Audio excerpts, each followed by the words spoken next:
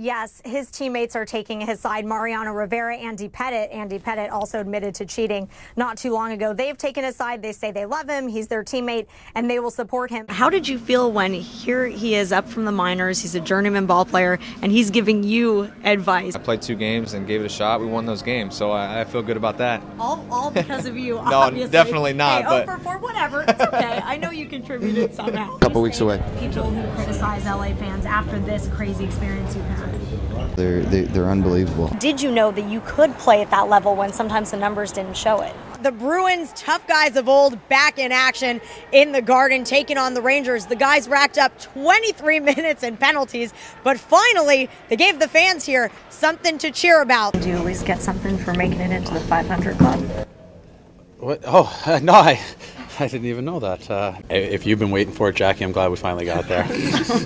And Jonathan Quick, less than a brick wall, more like a hole in the wall these playoffs. Take it from the Boston Bruins former goalie Tim Thomas. He won the Vezina. Then the next season he stunk, didn't play in the playoffs. Then he won the Vezina and the Stanley Cup. Quick will be fine, no problem. The snow started falling, and everyone here could feel something very, very special in the air. There's so many other basketball, football, soccer, all these other sports. If you to know watch. the players and if you understand the rules, I think it translates great. I love watching hockey on TV. But a lot of people don't agree. Yeah, even on HD, the puck is so small. Yeah. And a lot It of the ain't that action. small, Fred. No, but a lot of You the need action, glasses, Jackie. No, sure. Yes. Yes. But This is going to be a really bitter pill to swallow for the Bruins. You're right. They fought. They came out the gates with a lot of energy and a lot of emotion, but that did not carry over into a victory as the guys lost a third period lead for the 3rd time in 5 games.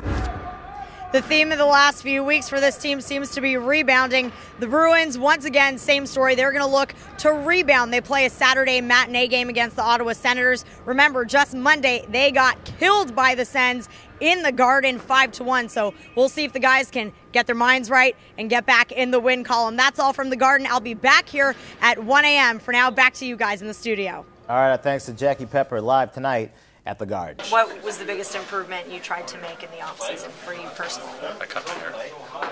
Nice cut. Thanks. It's a pretty awesome answer.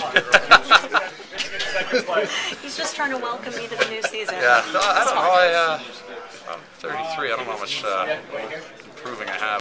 I'm here at the LA Sports Fans Choice Awards, catching up with former NBA players, talking about Magic Johnson. It's the 20-year anniversary of his stunning HIV announcement, and we wanted to get their opinion on what it was like to live through it back then and what it's like revisiting it now. And Karl Malone delivers all of his phone calls on a flip phone. To know the mailman is to love the mailman. I interviewed him once, and he told me that in 1992, when he landed and got off the plane in Barcelona, it looked just like Southern Utah.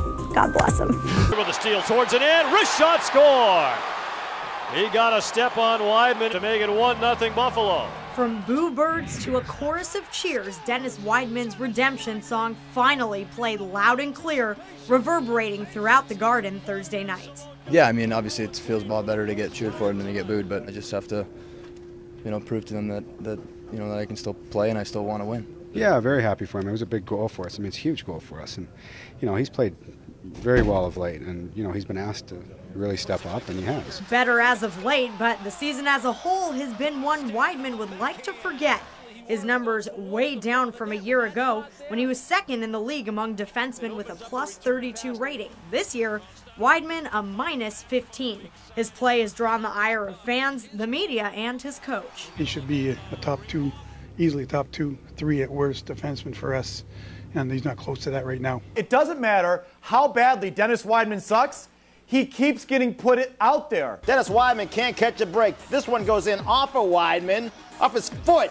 Playing 6-on-4 out there, my friend. Yeah, basically. 3 points in the last 3 games, coming better late than never for Wideman, who's taken his fair share of the blame for the Bees' struggles this season. He's a big part of our team, especially with Stu and Seidenberg going down. We need him to raise his game to another level, and he's more than capable of doing that, and we trust that he will. When times get tough, Wideman can always turn to his teammates to pick him up. I think he knows the players have his back in the dressing room, which is the most important thing, and he's showing it by going out there and playing well. If he keeps it up, maybe the fans will have Wideman's back too. For Comcast Sportsnet, I'm Jackie Pepper.